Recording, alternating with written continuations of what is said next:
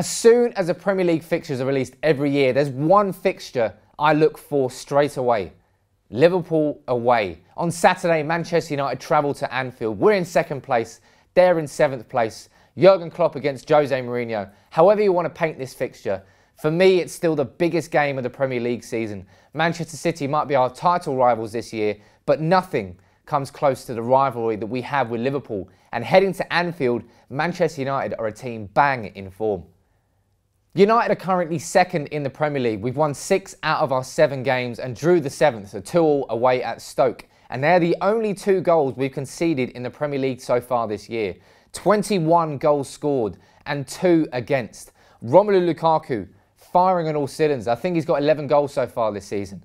Martial scoring, Rashford scoring, Mkhitaryan's getting plenty of assists. Mata's looking magical too. We don't have Pogba, but we have so many players who are really in form going to Liverpool, and it's hard not to be confident.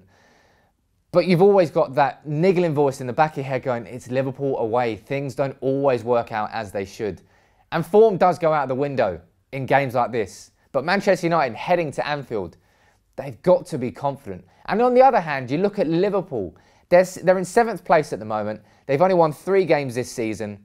And they've only scored 13 goals and they've conceded 12. So many people suck off Liverpool's attack. Salah, Firmino, Coutinho, Mane. It's the best attack in the league. Man United have scored 8 more goals than that this year. No one's really been saying too much about us, apart from the fact that Lukaku is exceeding expectations and Martial and Rashford look magical. Everybody's talking about Liverpool's attack, and ours has scored 8 more goals. And look at that Liverpool defence. I say this with my hand on my heart, not being biased. I would not take a player from Liverpool's defence in this Manchester United team. Mignolet, pony. Lovren, he's become better, but still pony. Matip, their best centre-back. Klavan, the old Estonian dude, don't even know why they signed him. They've got Nathaniel Klein's out injured. Moreno, an awful left-back. Their defence is woeful, and it's a perfect opportunity for Manchester United to expose that by playing the right formation and playing with the right level of confidence. And heading into this game, Man United really are firing on all cylinders. In terms of team news going into the game, there's concerns for both teams. And as far as I'm concerned, the best player of both teams will not be playing in this game. Paul Pogba, he is missing with a hamstring injury. Now, Marouane Fellaini, a man banging form, a man who has scored as many goals in 9 appearances this year with 4 goals as he did last year in 50-odd appearances. Fellaini's missing with a ligament strain. That's a real blow for Man United because I think Pogba and Fellaini both would have started. Liverpool play with their high, intense press. And to negate that press, you play balls over the top. That's where a player like Fellaini could come in so useful. We've got Lukaku there, so hopefully he can do a job as well. But I just know that Fellaini would have started this game if he was fit.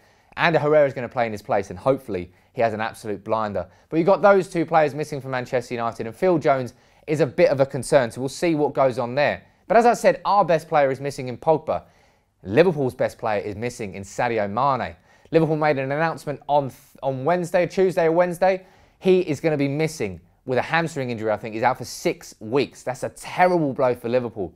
And that's the one player I really feared in that Liverpool team. Phil Coutinho has the ability to score a wonderful goal from 25-30 yards.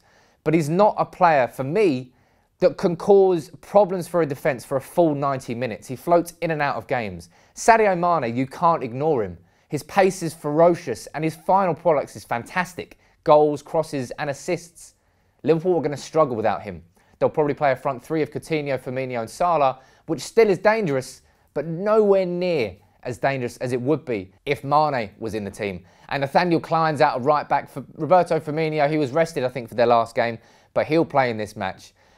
But going into it, as I said, Liverpool are missing Mane, Manchester United are missing Pogba. The thing that we have got that Liverpool don't have is real strength in depth. And going into the game, I think it's advantage United as far as the team news is concerned. Now, as you know, United People's TV backed for the season by Ladbrokes. Thank you very much. And every single week, I give you a bet to follow. I'm not sure I've actually got a bet right so far, but this one, I'm getting right. I'm saying both teams to score and United to win. I think Liverpool's attack is good enough to score a goal, but their defence is not good enough to stop Manchester United scoring multiple goals. My prediction's 3-1. We'll get into that in a bit, but that's what I'm saying. Both teams to score and Manchester United to win. One thing I wanted to talk about going into the game is discussing how I feel United are going to play on the day, because if there's one thing we didn't do right last year under Jose Mourinho, it was our record away at the top six. We drew 0-0 at Anfield. We drew 0-0 at the Etihad. We got pumped at Stamford Bridge by Chelsea on Mourinho's return. We lost against Arsenal and we lost against Spurs. 2 points from a possible 15 against the top 5 rivals. That's an awful record, and we absolutely have to improve on that this year. But I still expect Manchester United to be pragmatic as such with the formation that we use. I think we're going to use a 3-5-2 like we did away against CSKA Moscow. But unlike last year when we used a 3-5-2 against Liverpool, we've got multiple attackers in form. Last year we needed Pogba and Ibrahimovic to have a good game, and they were both quiet. Because of that, we had very little attacking spark. Right now, Lukaku, Rashford, Martial, Mkhitaryan, Mata, multiple players all in great form in attack. We don't have one focal point. We've got so many attackers that can offer threat and danger to this Liverpool defence.